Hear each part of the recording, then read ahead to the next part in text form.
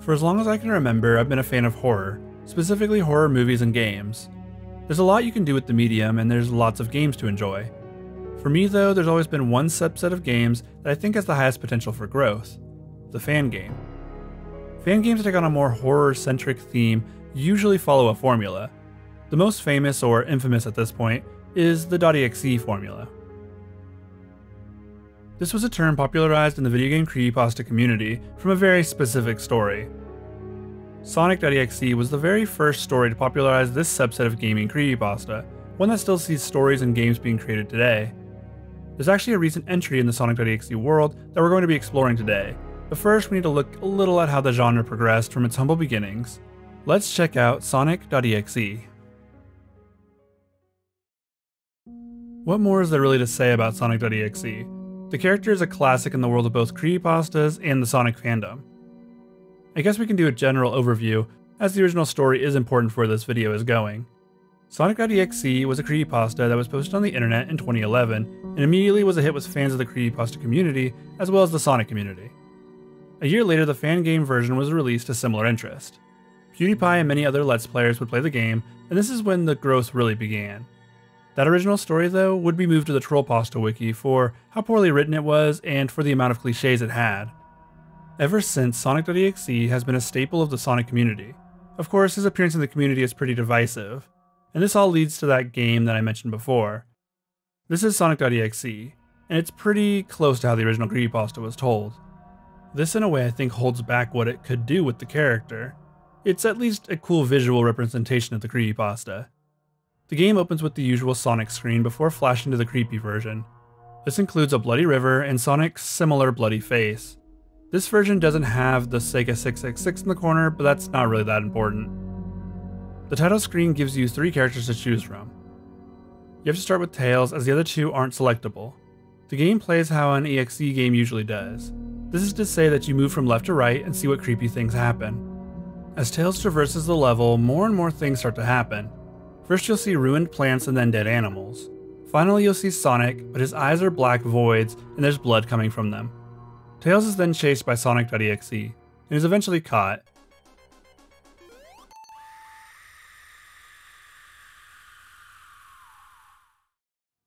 The next level you'll be playing as Knuckles.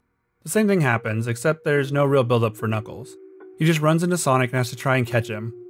Sonic can't be caught, but Knuckles eventually is. The last level is Robotnik, and I actually really like his idle animation. He just stares at the player with a nervous sweat building on the side of his face. This level is largely the same, with Robotnik running to the right. Once all of the characters are caught, Sonic then taunts the player, and pulls their name from the computer. This is what that looks like. Sonic then proudly claims that he is God. This ending screen scared me a lot when I first read this story and played this game, but kind of has lost its effect over time. Though the second screen that follows with the Japanese text on the screen is still pretty eerie, and definitely works at creating an atmosphere. Sonic.exe is the truest game to follow the EXE formula. This game was one that I'd played a dozen times for different reasons throughout the years, but it just doesn't quite hold up. It's still creepy in a dark room when you're home alone and wearing headphones. Without that perfect atmosphere, it just doesn't work. The nostalgic side of me still likes it, but there's better alternatives available now. With how popular Sonic.exe was, it was just a matter of time before a sequel would follow. This sequel wasn't official, but now we have Sally.exe. This game follows pretty much exactly what the original did, but with new characters. The game starts the way the creepypasta does, with a scene from the Sonic cartoon. The scene where Sonic and Sally are about to kiss, which glitches out before thrusting us into the game. You have to play as 3 new characters this time, starting with Amy. Amy follows Sonic through a ring and then is placed in a bonus room. Once you exit the bonus room, she's immediately killed by Sonic.exe. An edit of her will sit on the side of the screen as the next character is loaded up for us to play. This time it's Cream. Cream runs down a long level until hitting a power-up, the speed-up boots. She gets too many of them and then crashes into a spike wall and explodes into viscera. The screen cuts back, and now we have to play as our last character. This time it's Sally. Sally doesn't get to do much as she's surrounded by the characters that had died before her. Sonic lords above her as the walls of her surroundings start to cave in on her. There's no escape and no chance of survival. A black screen takes us back to that cartoon scene from before. It cuts just as the two meet, with Sonic's face turning into EXE. A loud scream and Sally's face is shown up close, with stitching going through her eyes. This is a pretty iconic scene in the world of creepypastas, and this whole ending of the game is exactly like what happens in the creepypasta. Sonic.exe is a direct sequel to the game, and the creepypasta is written just as poorly, which is interesting since it was written by someone else entirely. There would be an official sequel to Sonic.exe called Sonic.exe Round 2, but that one was less fun and more serious. It honestly holds up even worse than the first story. There would be a rewrite of Sonic.exe, but that wasn't really all that good either.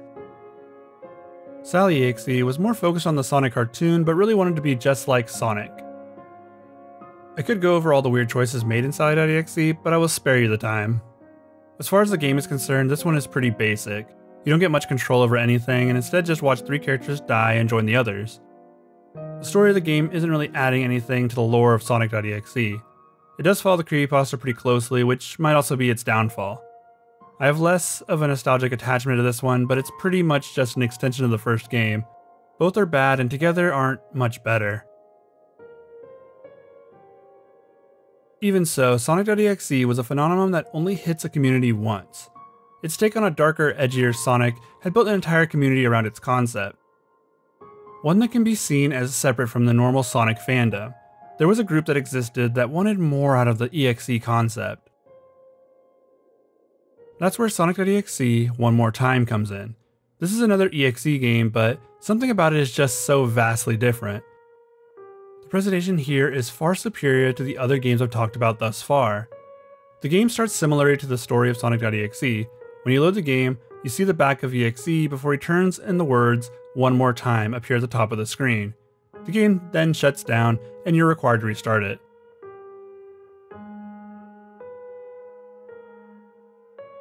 The game starts up and you can feel the level of quality here is much higher immediately. Sonic's animations are more fluid and disturbing.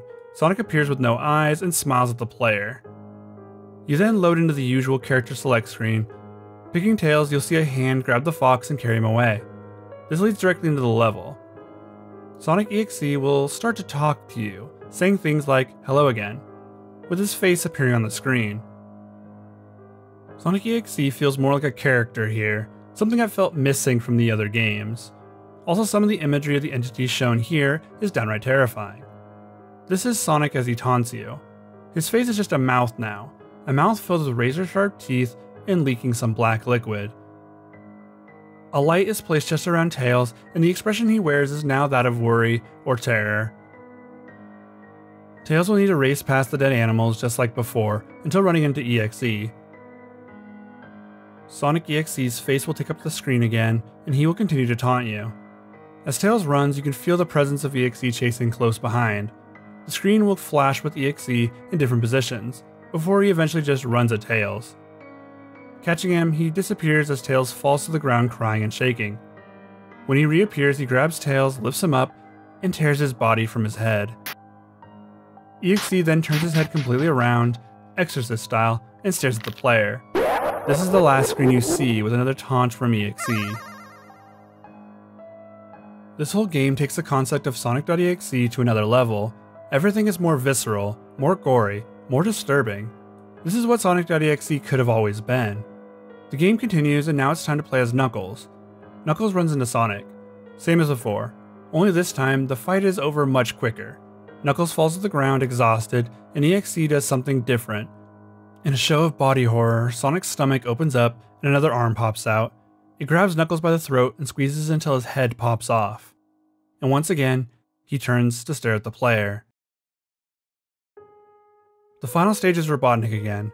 His face shows the fear that he feels as he tries to leave his own base. The screens behind him show the now deceased Tails and Knuckles.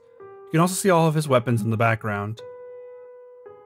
As you leave the first area, this Sonic face appears on screen. This looks like a predator almost, which I guess fits with what Sonic.exe is. It is another show of body horror, and a pretty effective one. Something I found really interesting is the idle animation of Robotnik. If you sit still for a while, he'll slowly turn his head and look behind him. There's a brief period where he stares forward and looks more terrified than any of the other characters. As you progress through Robotnik's level, you'll see it start to change. Sonic's arms will start to pop up in the foregrounds. Two ghostly looking Sonics will be following closely, and there's something in the background. There, in the background is a terrifying looking Sonic. His eyes are black voids, his mouth is the same. He appears to be laughing as you try to run away. The size of this Sonic is also something to note. Robotnik, just like the others, will be caught, and Sonic will stab him with what looks like a bone. He'll stare at the camera, and in turn the player. His voidless mouth and eyes, a horrid sight to behold. The ending screen is one that I'm sure you've seen before. Sonic appears to be laughing, and then it happens. The "I am God" message pops up with the ghoulish Sonic staring at the screen. A bunch of text boxes pop up all over with the same message. "I am God" is repeated in each one. This feels like the true potential of the Sonic.exe formula being realized. The animations, body horror, even the presentation of the levels is all better here. This version of EXE is honestly scarier than any other I've seen so far. It's the real fear we all felt when this story was first being shared, and it was finally to the level we all thought of in our nightmares. This game does a lot with the simple premise of the .exe game. It takes it to the next level, and throws in some very smooth animations as well as a unique level design. The game is essentially the same, as you just walk from left to right until something happens. This one just gives you more to look at along the way. Even with how well this game is made, it's still an EXE game at its core. It does what every other EXE game does. What if you took the concept, added in a story, and threw in a little bit of other horror genres?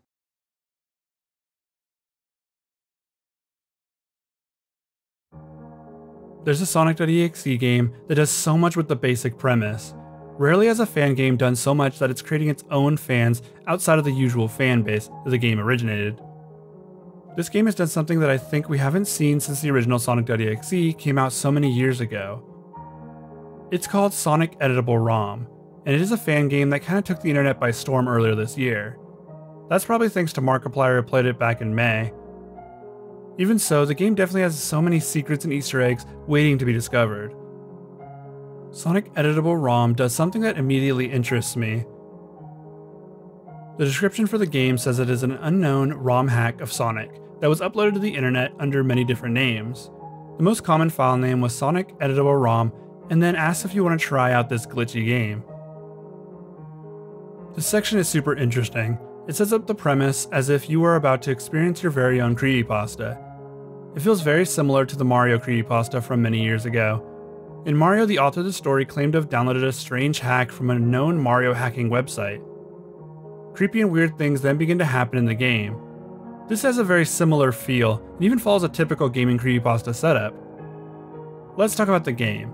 The game starts with a warning screen about flashing lights, the usual for these kinds of games, but then follows up with saying that this game is best experienced in windowed mode. This is an odd statement, but one we will come back to later. After clicking to start the game, this shows up.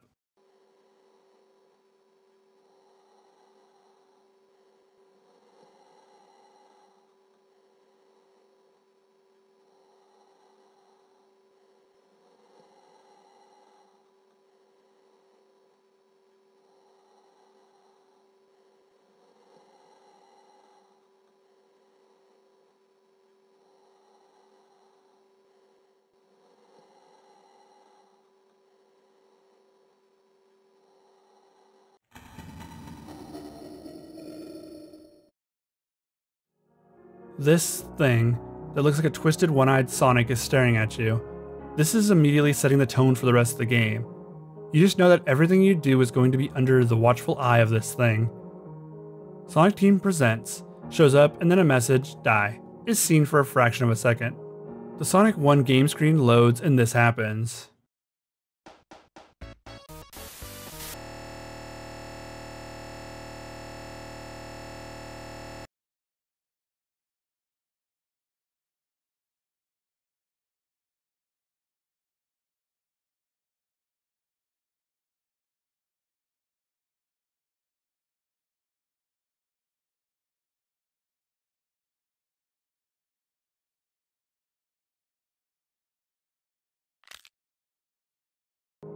This thing is all over the place already. It takes Sonic's place for a few frames before the game freezes with a message, "Quit right now before it's too late." This is not a normal ROM hack. Delete it immediately. Your time is running out. And the final message of "Run." The one-eyed Sonic is back, and he looks terrifying and grotesque. A strange symbol adorns his abdomen. I'm not entirely sure of its meaning just yet. A loading screen with Green Hill Zone Act 1 appears, and we're playing as Tails. The game uses the same graphics as the early Sonic games, specifically Sonic 2. The game plays out normally here, for the most part. If you were to lose all 3 of your lives here, the game will greet you with a jump scare and turn off. The eye of the deranged Sonic has some sort of symbol in it, and the text on screen will flash saying, "Giving up so soon," before it says, "Pathetic." Restarting the game, you need to finish the level as Tails. Simply get to the end of the stage, and you'll see this. It's the long-limbed version of Sonic from the intro, but he quickly turns into regular Sonic and runs in the opposite direction. If you try to continue to run to the right, then a weird-looking Sonic will knock you over, and then another Sonic will laugh at you. Both of these Sonics look very similar to the original Sonic.exe. They also both appear to have strange symbols on their abdomens. With the only option left to go left, we start backtracking through the level. Getting back to the top of the cliff, a strange message will appear on screen. This is that message. The game will then go dim, along with the music stopping. This is where the game progresses slightly differently based on which direction you go. A small scene of Tails cowering and then closing his eyes will play. If you go to the left, you get the message on screen from Sonic that says, "Meet me at the beginning." Continue left and you'll eventually be grabbed by Sonic.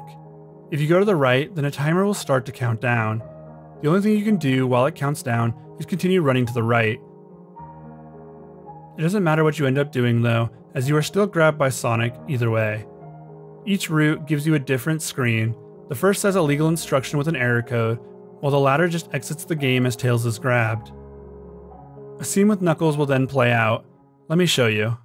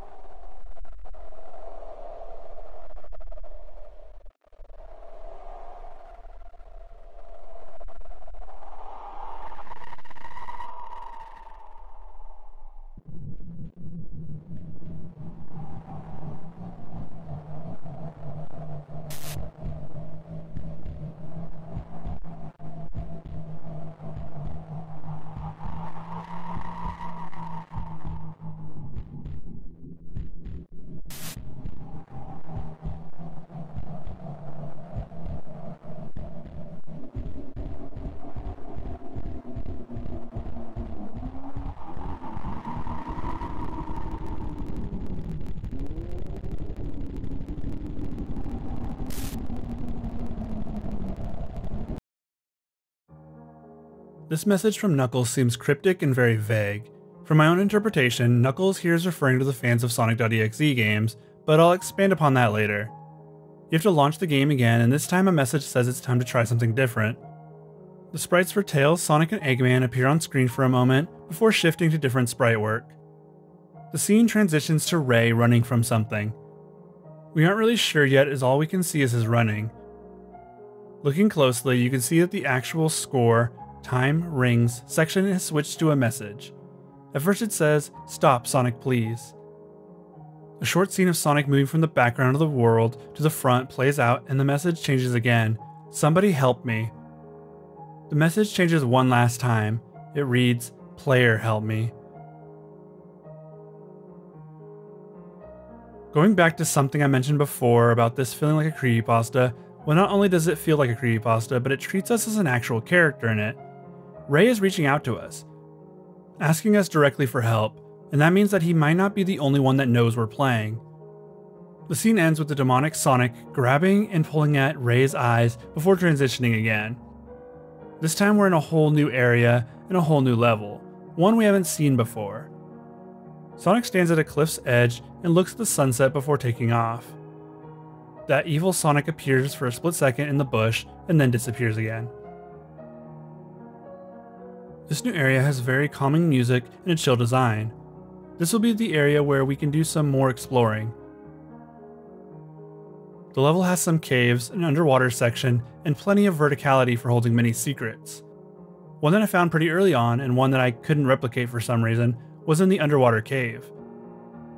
I entered the cave with the bubble power-up, and as I was going for the rings down there, this thing popped up. It looks like a very skinny, demonic version of Tails. It has no eyes, it doesn't seem to do anything. I tried to find this thing again in other playthroughs, but wasn't able to. Continue far enough into the game and you'll eventually run into a scene of Sonic falling. When the game loads back in, you'll see Sonic floating at the top of some water with the eyes of something looking on from the background.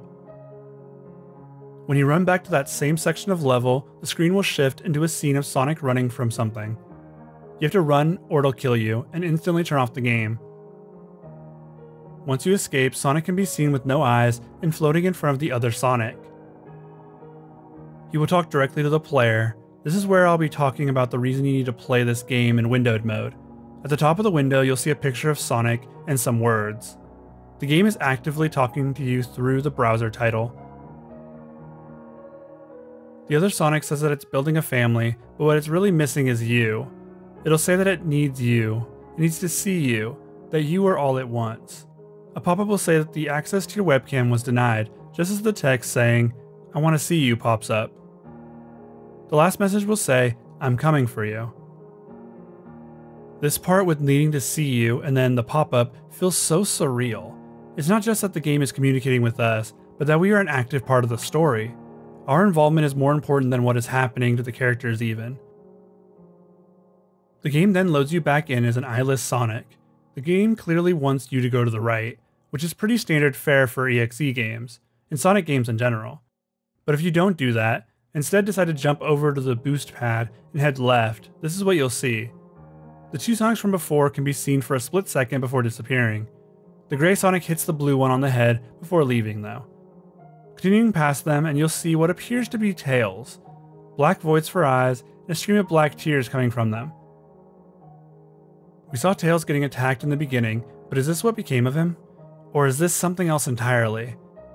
There's nothing else over here to find, so head back the way you came. Once you've arrived where Sonic fell previously, you'll get stared at by the eyeless Sonic. This lasts for an uncomfortable amount of time before it jump scares you. The game cuts back to Sonic looking like he was about to fall. You're back to a mostly normal world. Now it's time to complete this level. Run towards the end right past a Chaos Emerald and you'll see Metal race by. This leads to the next stage, where you'll see something on the other side. It's Tails, or the thing that looks kinda like him. Before you can start racing towards the other side, Dr. Eggman and Metal show up. Metal knocks you all the way across the map. Before you can get back up, the evil Sonic nicknamed EYX by the community appears in a bush and attacks Eggman. He appears to rip his head off, but it's hard to tell with the static effect. This also turns off the game again.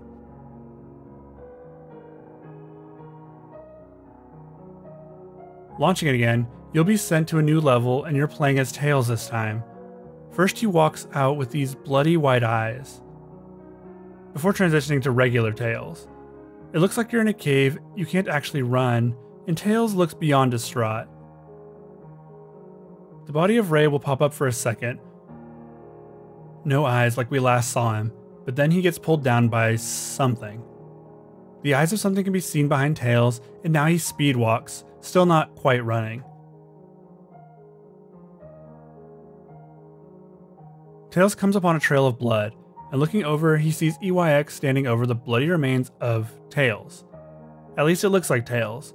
This only lasts for a second before EYX runs as Tails and the screen bursts into glitchy flames. The game ends here with a preview of what looks to be an evil version of Amy Rose.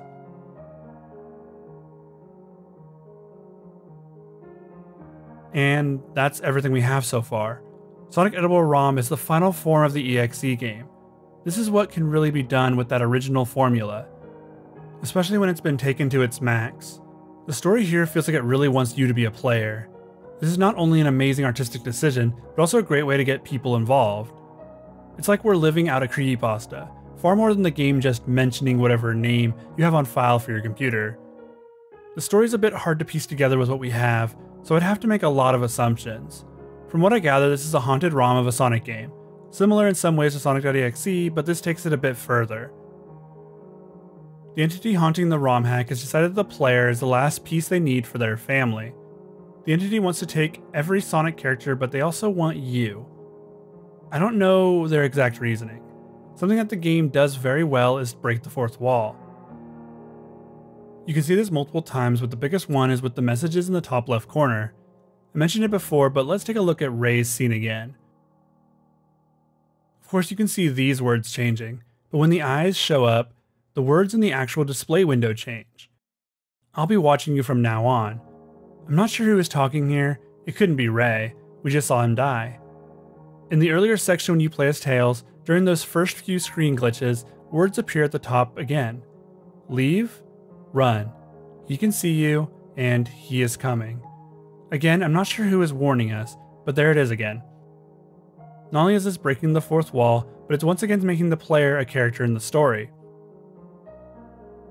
I also want to go back to that Knuckles scene from before. Knuckles is addressing us directly here. He wants us to know that they've been suffering because of us. I touched on it a bit before, but I think Knuckles is referring to us as the fans of creepypastas or just EXE games. For years we have played these games and they have suffered for it. In almost every creepypasta fan game, the characters are murdered, tortured, or otherwise maimed.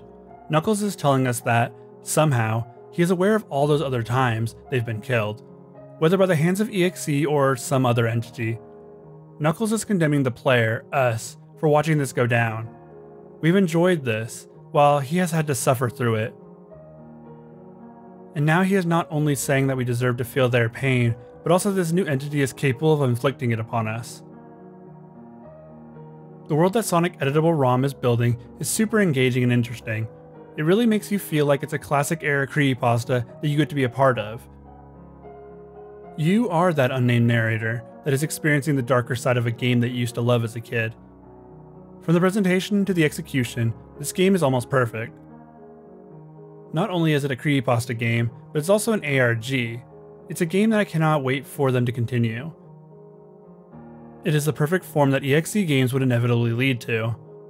This isn't just the best EXE game, it's also one of the best creepypasta games. And I haven't been this excited since the every copy of Super Mario 64 is personalized was released on the internet. If you haven't had the chance to play this game for yourself yet, the link is down in the description. It's a wild ride and a fun one. Just be wary of the flashing lights. I can't wait to see where they go next with this game. As far as the established world of Sonic.exe, I think this is a step in the right direction. Taking the character that I think has plenty of promise, adding a little bit of analog horror, and dousing it in creepypasta vibes. This is a game that grabs your attention. Like the creepypastas of the classic era, this game really wants you to feel it.